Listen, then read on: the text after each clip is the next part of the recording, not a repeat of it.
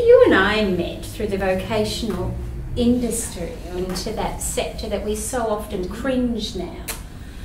And yet we've turned around and become an RTO ourselves.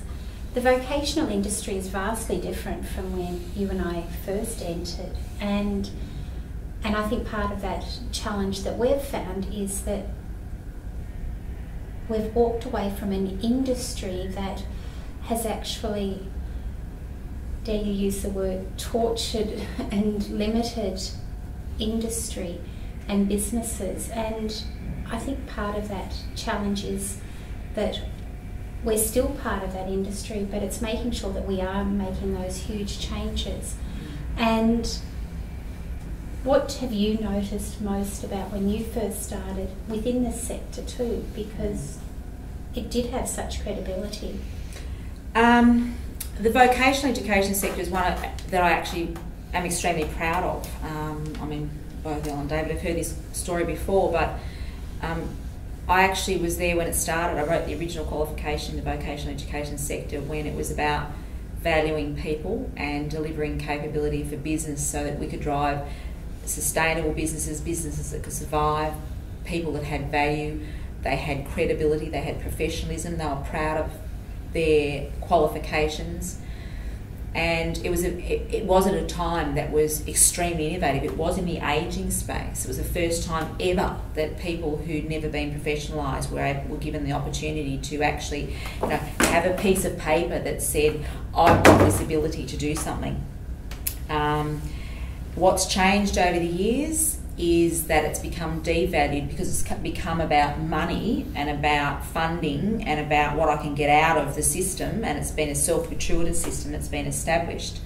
I don't like it. I certainly have been challenged with it over the last 3 or 4 years in particular, where I think, one, again, it goes back to what David said, the focus has been lost, exactly what he said, where he's been challenged time and time again, where he's gone out and he's needed people to be trained. I mean, let's face it, you can train a monkey to jump through a hoop. Do you want capability? Yes, you want people to be able to do what you need them to do to run your business. That's why vocational education was set up. It was also set up to establish a lifelong learning pathway for people so that we could encourage them to keep learning and keep wanting to learn, keep wanting to drive businesses and be the future leaders of businesses. Do I think that's gone? Yes, I do. Do I think it's been devalued? Yes, I do. Do I think we've lost it? Most definitely. So that's, Elle and I met over at an RTO cleaning out a kitchen, which was quite amazing. We were destined to meet, I think, and what the value that we bring to it is that, one, we acknowledged that it wasn't working, two, that it wasn't connecting to business, and three, it needed to change. The only way we could change it was to challenge it. So we did say we walked away from the sector, and then we turned around and became one. And what we want to do is bring respect back to it. We want to professionalise the unprofessionalised. We want to make sure that they're about driving outcomes for a business, making sure that businesses are profitable, making sure that they can employ youth, making sure that they develop leaders, that people aren't transactionalised. It's all the things we're supposed to have been there for that we're not there for anymore. And I think that in that sense, we've had to prove that things can be done very differently.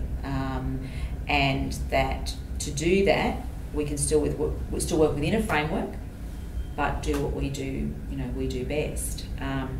So I guess, in that sense, what do you think your value is to the business, David? What do you bring to us? Why is your position so important? I think it's more just simplicity. Just make things simple. I think there's way too much stuff out there that's too complicated.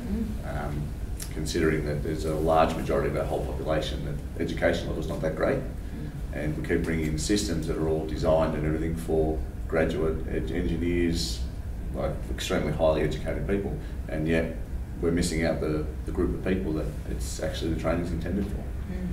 So I think it's keeping it simple, and when I say simple, it needs to be simple, not 5 pages is not simple, 1 page is simple, too many words on that page is not simple, pictures are simple. So I think it's just bringing that into the organisation and being able to pass that then on into what we deliver. I think then people reading that just go, oh yeah, it all makes sense.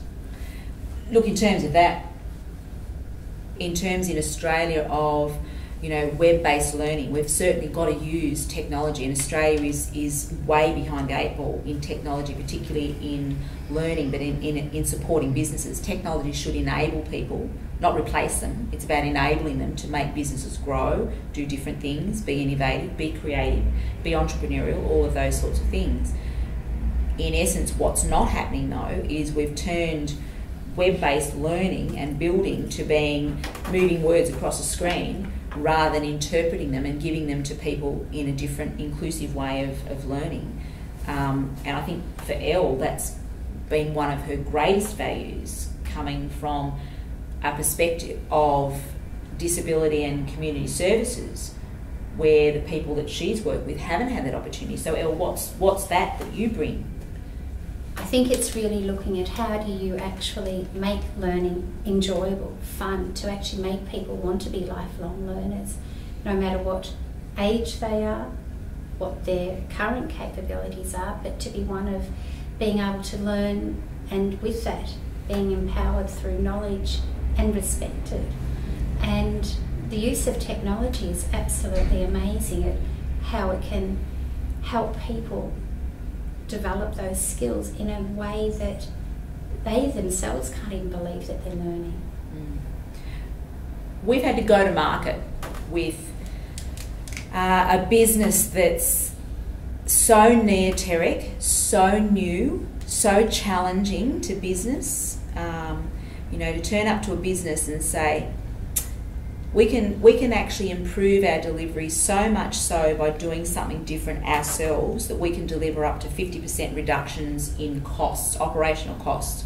We can convert it to being an investment. So in other words, something that you traditionally see on your balance sheet or your profit and loss as an expense that you get no control over, somebody else sets the price, you pay the price out. We've been able to convert that to something completely different. Our challenges have been huge.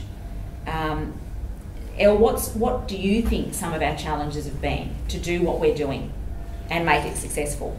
The fact that something so simple people can't believe and think, well, why hasn't it been done before? Well, it's coming back down to pushing those traditional boundaries and really making people think about simplicity, as David so rightly said earlier, is that how can this be true? Because we've had to always do it this way. Well, no, you don't have to. And I think that's been one of those challenges, that sometimes you think this is too good to be true.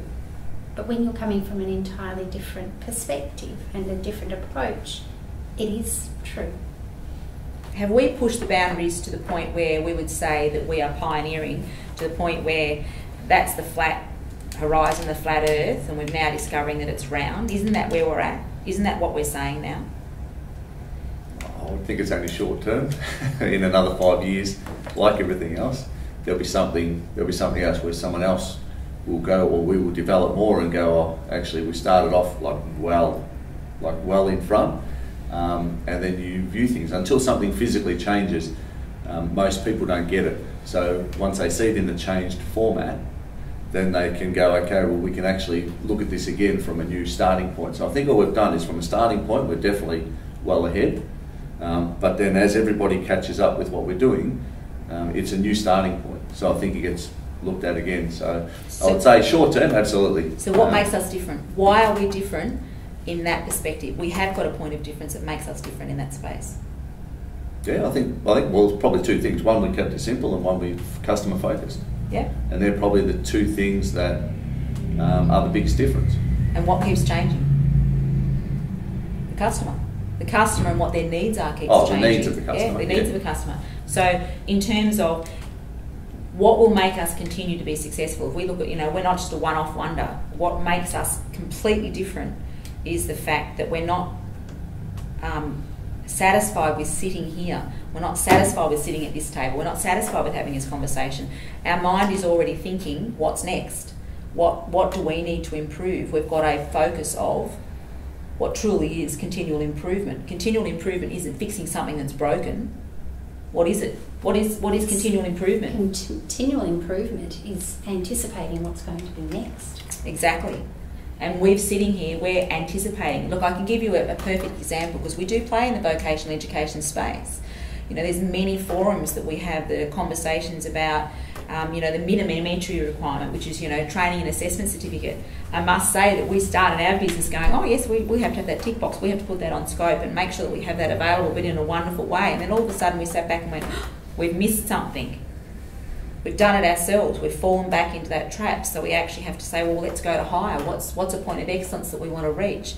It's about continually being innovative and continually seeking continual improvement, not reacting to something that's gone wrong. Is that what makes us different? Yeah, it's about what people want, not what they've said is not working. Correct. So let's talk about an ageing customer, and that is one of our focuses in Australia. Some they're going to be closer there than others. Correct, we are. Let's face it, we're doing it because we're eventually going to get there ourselves, or some of us are already there.